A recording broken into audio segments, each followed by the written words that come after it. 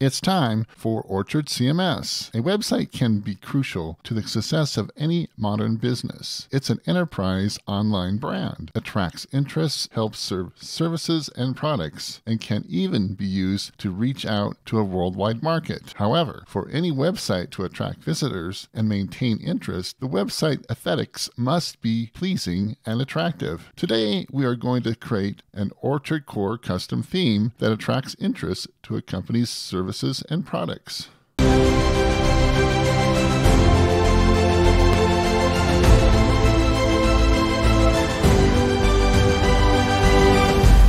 Welcome back. Today we're going to create a custom theme for Orchard Core CMS. As an example, we'll be using the creative theme, which is a Start Bootstrap template. This theme can be found at the website startbootstrap.com. Just like the other Bootstrap themes that are currently provided with Orchard Core CMS, the creative theme is a similar template to the blog and agency themes. The creative theme will include a setup recipe that can be used to create a new Orchard Core CMS creative website. Choosing the creative recipe from the list of available setup recipes will set creative as the default theme and pre-populate sample content in the CMS. After developing Orchard CMS themes using the Razor template language, which is the default template language for ASP.NET, it was an enjoyable experience to use the Liquid template language to create the creative theme. Liquid is a template language created by Shopify for serving dynamic content in their e-commerce websites. Liquid is also an optional template language for creating Orchard Core CMS themes along with Razor. The advantage of using Liquid templates, it is well documented and safe.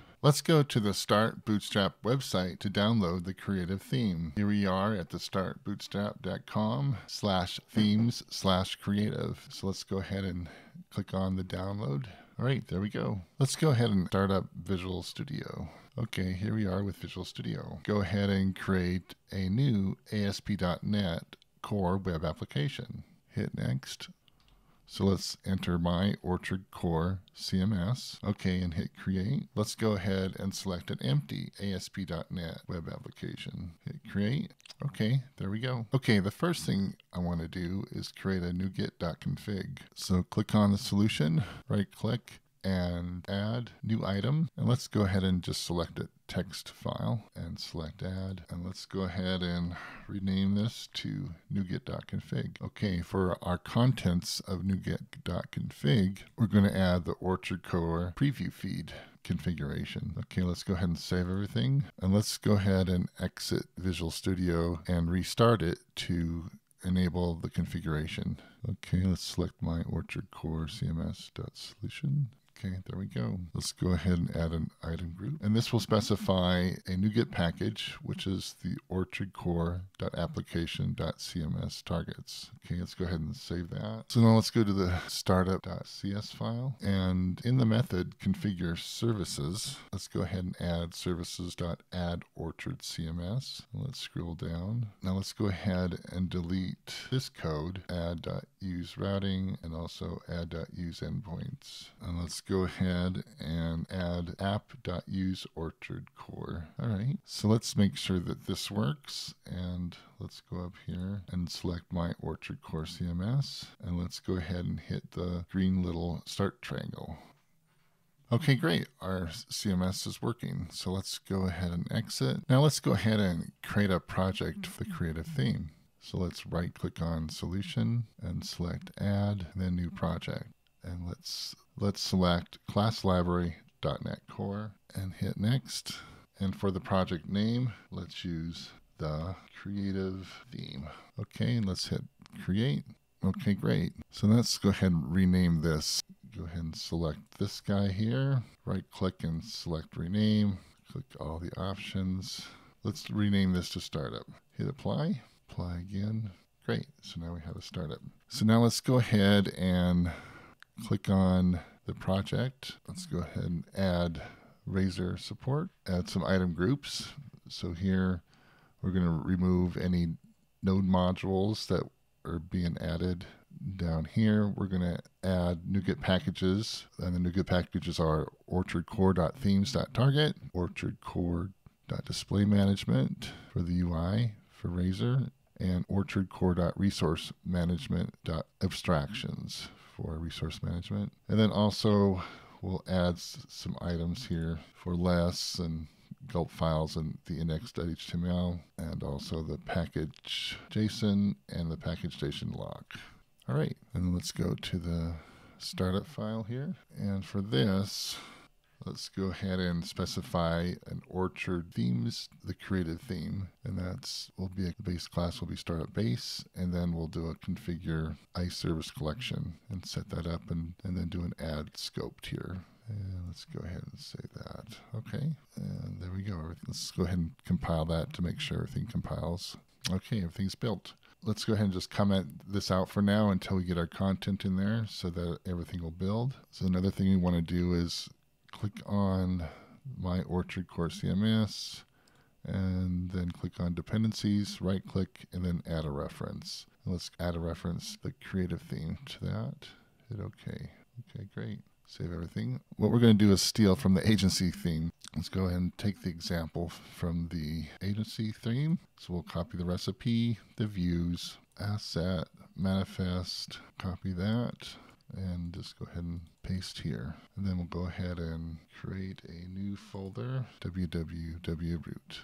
Okay. So now let's go to our downloads directory and then go to our creative that we downloaded from Start Bootstrap, and go ahead and just copy this whole that, head back over, and in our www root, let's paste that into there. Okay, great. So one thing we want to do is we'll make a copy of this, right click, and make a copy of that, and let's go up a level, and let's go to our views, and then let's rename this guy something different, like old liquid.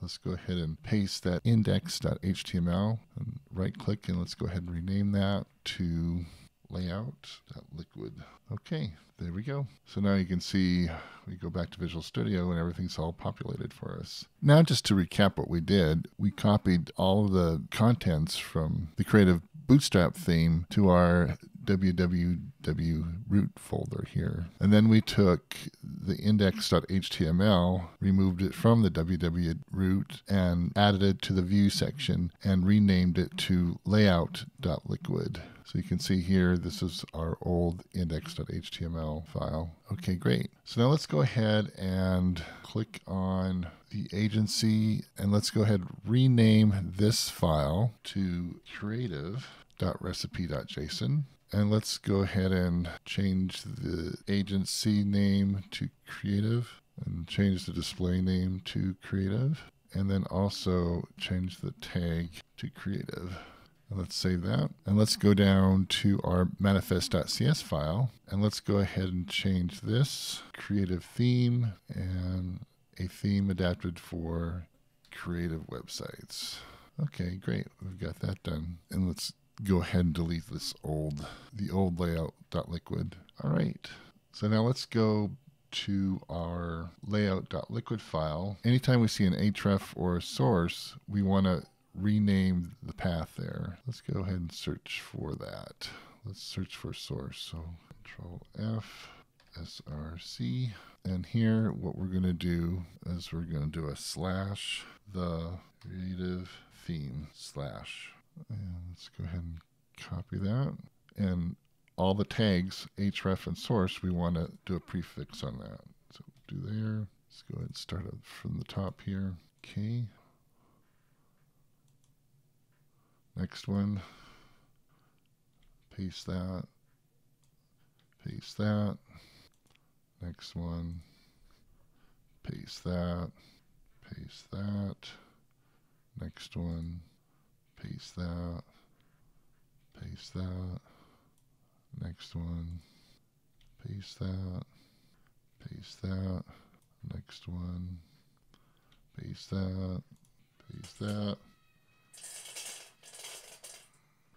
paste that, paste that, and paste that, and there we go. I think we got them all. Great. We'll go ahead and save it. Now let's head back over to the recipe file, which is creative.recipe.json, and let's go ahead and scroll down where you're enabling And let's go ahead and change this from agency to creative. And also for the site, we want the creative theme. Okay, great. Now that we have our theme in place, let's go ahead and try it out. Let's go up and click on the little green play button.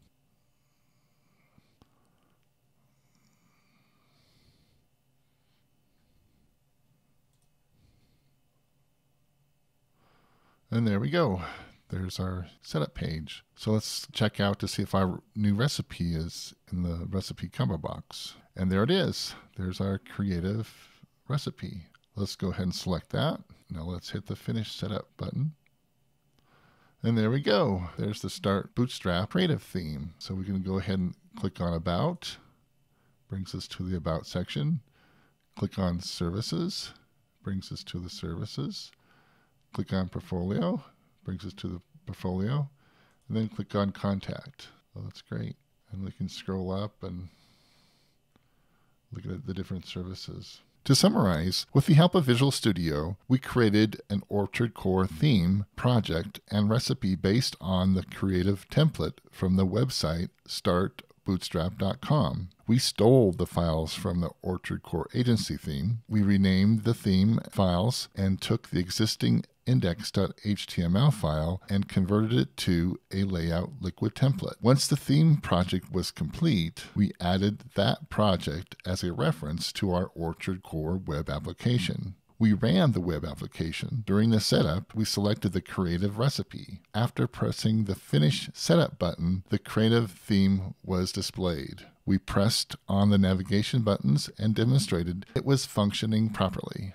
Now, if you missed or didn't understand something, that's okay. There's a detailed blog post that describes all the steps. There is also a GitHub repository with the complete source code. All this information is in the video description. If you like this video, please click on the thumbs up icon. Also, please subscribe and click on the bell icon to get a notification when I release the next video. Thank you for watching.